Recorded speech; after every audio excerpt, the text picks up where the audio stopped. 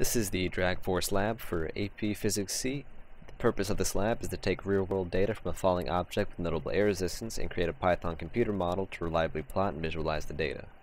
The major lab components consist of a video camera to record the real-world motion, a tracker to extract data from the recorded video, VPython to model the motion, and Microsoft Excel to plot the different motion graphs found through different methods.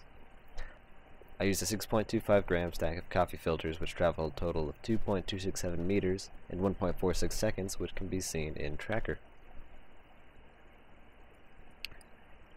This creates a graph of the position versus the time. The fall time can be found here at 1.467 seconds, and seen in Python here is 1.467 seconds.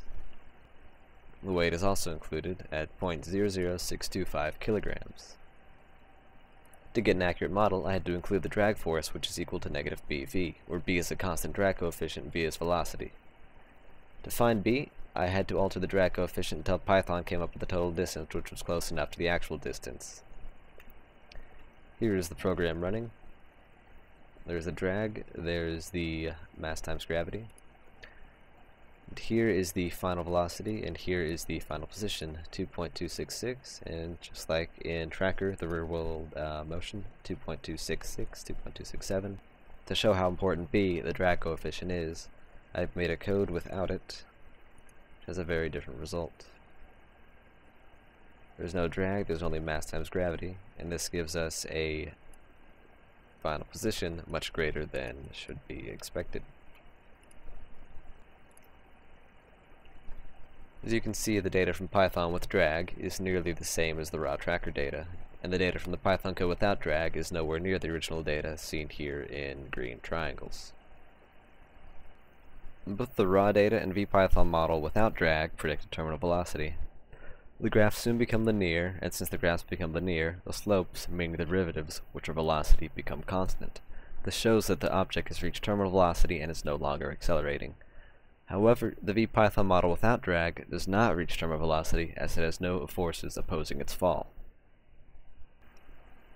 What if the object was initially thrown downward? Would the terminal velocity in this case be the same or different from the case where the same object was initially dropped from rest? The terminal velocity would be the same in both, as the formula to obtain the terminal velocity, mg equals bv, does not take the initial velocity into account. To show this in Python, I'll increase the time and give the object a larger initial velocity. So the time to 5.467 seconds, then the initial velocity to, say, negative 5.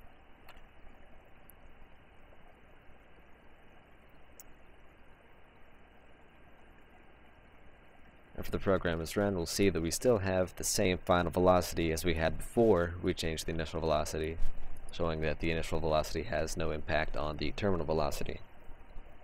In conclusion, my VPython model ended up being an accurate predictor of velocity when the drag coefficient was included, allowing the data from the Python model to line up nearly exact with the raw data, especially when juxtaposed against the Python model where drag is not considered, which I will show again.